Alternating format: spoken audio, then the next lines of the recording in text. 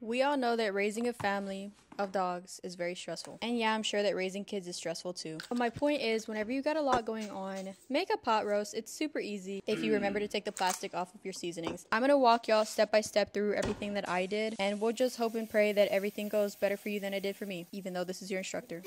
You know what they say, if you make it look easy, then you're trying too hard. First thing we're gonna do is chop our vegetables up. If you also get a garlic that looks like a thumb, just smash it. I almost didn't want to use it either, but you need this ingredient. Remember to dress comfortable because this thing's gonna sit in the oven for a couple hours, or follow my rule to pass the time, drink some wine. So once your onions and garlic are nice and soft, throw in some tomato paste, flour to thicken it up, then deglaze the pan with wine and add some beef broth. Throw in your browned chuck roast, your seasoning, your vegetables, then cook at 375 Fahrenheit for 4 hours. You know how when ribs are super tender, they call them fall off the bone? Well, this is called fall apart worse in my life tender. When it's that soft, shred it up and serve it over mashed potatoes. Mine was fat belly good, and I hope yours was too.